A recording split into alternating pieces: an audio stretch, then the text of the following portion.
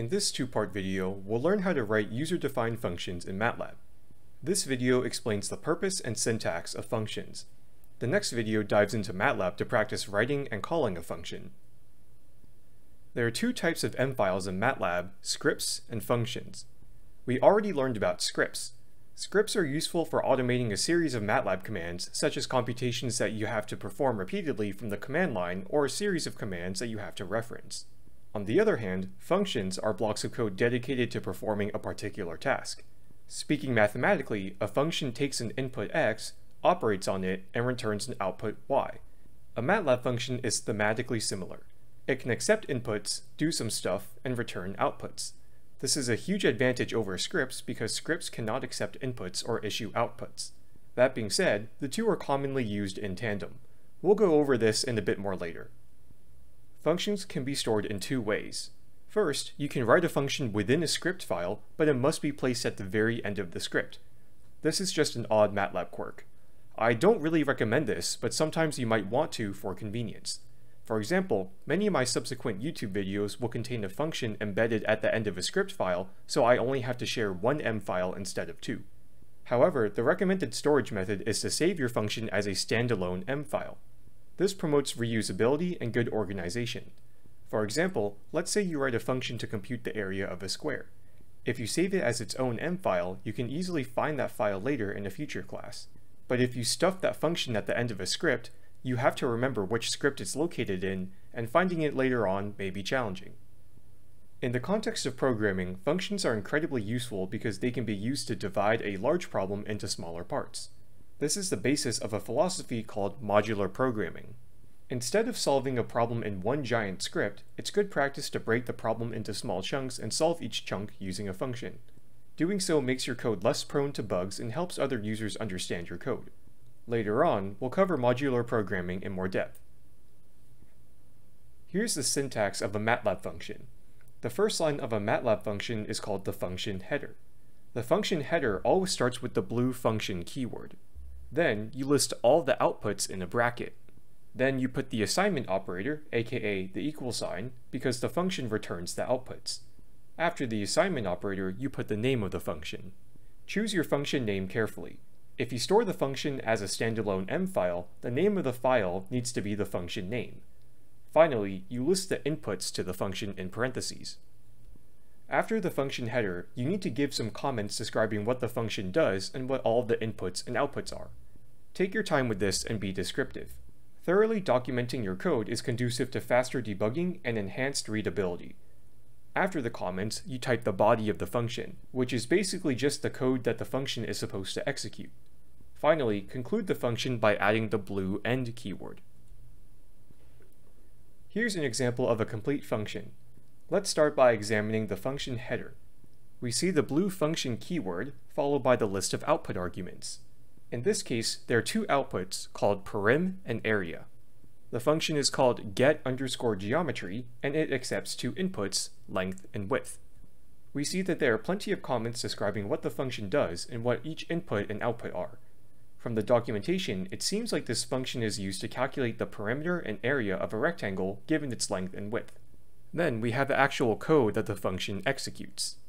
We calculate the perimeter and area, and we also have an fprintf statement which prints the area to the command window. We don't have a corresponding fprintf statement to print the perimeter to the command window, which is an odd design choice, but oh well.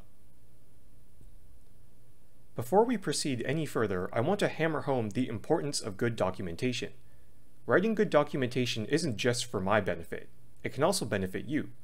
If you're having trouble implementing a function, you can issue the help command followed by the name of the function, and MATLAB will print the function's documentation.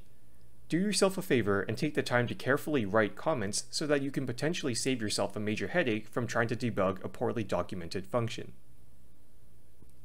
Let's say that you've now written a MATLAB function and saved it as a standalone M file like you see in the picture here. What happens now? Once functions are created, they just sit in the working directory until they're used. You can think of functions like muscles in your body. Your body has a bunch of muscles which do different things. You're not always using every muscle in your body. If you're sitting at a desk while watching this, your leg muscles are probably inactive. But if you get up and do some squats, your brain tells your quads, glutes, calves, hamstrings, and more to activate so that you can perform a squat. Similarly, functions just kind of sit in your folder until they're activated. Activating a function is formally referred to as calling or invoking the function. There are two ways you can call a function. The first is through the command window, and you can call it like any other built-in MATLAB function we've learned about so far. In practice, this is pretty rare because most functions have some degree of complexity which makes it unsuitable for just calling it in the command window by itself. Instead, you can write a script which calls the function and does things with the function's inputs and outputs. A script which does this is called a driver script or driver file. We'll be using driver scripts heavily for the remainder of the class. That being said, I'll be calling functions from the command window for the remainder of this presentation purely for illustrative purposes. As stated in the beginning of the video, one of the chief advantages of a function is its ability to accept input and output arguments. You'll encounter various functions with various numbers of inputs and outputs.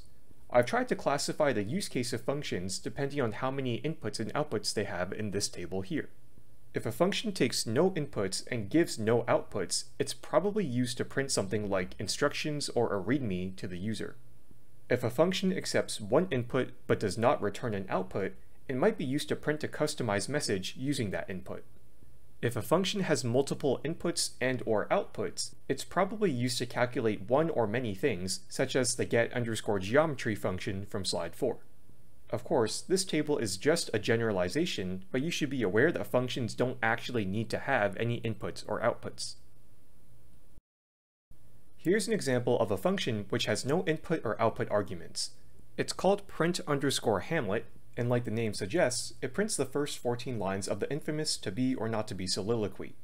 To call the function in the command window, we type the name of the function and empty parentheses because it has no inputs. Because there are no inputs, we could omit the parentheses if we want, but I think it's good practice to include them. When the function is called, the body of the function is executed and the first part of Shakespeare's soliloquy is printed. Here's an example of a function with one input but no outputs. This function is called make_greeting, and it accepts a string or character vector representing someone's name. The function prints a simple greeting using the given name. When we call it in the command window, we supply whatever name we want inside the parentheses after the make_greeting name as the input argument. In this case, I gave the function my name. When JSON is passed into the function, it is assigned to the name variable, which is specifically called a parameter. One nice thing about functions is that you can supply different input or output argument names when calling functions. For example, we don't always have to call the name variable name when we invoke the makeGreeting function. If we use this monstrosity of a variable name and supply it to the makeGreeting function, the value within this variable is essentially stored in the name parameter, and the body of the function uses the value within the name parameter in the fprintf statements. This is incredibly useful because we often invoke a function repeatedly. For instance, say we want to greet a second person, James. We can make another variable holding the name of the second person and supply it to the makeGreeting function just the same. Therefore, we can call a function as many times as we want without having to worry about reusing or recycling the names of the arguments themselves. A function can return multiple outputs, but sometimes you don't need all of them. If you don't need one of the output arguments, you can replace the variable name with a tilde, and MATLAB will essentially skip that output. For instance, let's say we don't need the second and third output arguments of the doRandomStuff function. We replace them with tildes in the function call, so when this line is executed, we will only receive the items and things variables. This is useful if your function outputs a bunch of stuff that you might not always utilize. To summarize, this video reviewed the purpose and syntax of a function M file. Their utility lies in being able to take inputs and produce outputs. Practically, functions are used to break a large problem into smaller parts. As stated earlier, we'll go over modular programming in more depth very soon. In the next video, we'll practice calling the get_geometry function from earlier in this presentation in MATLAB. See you next time.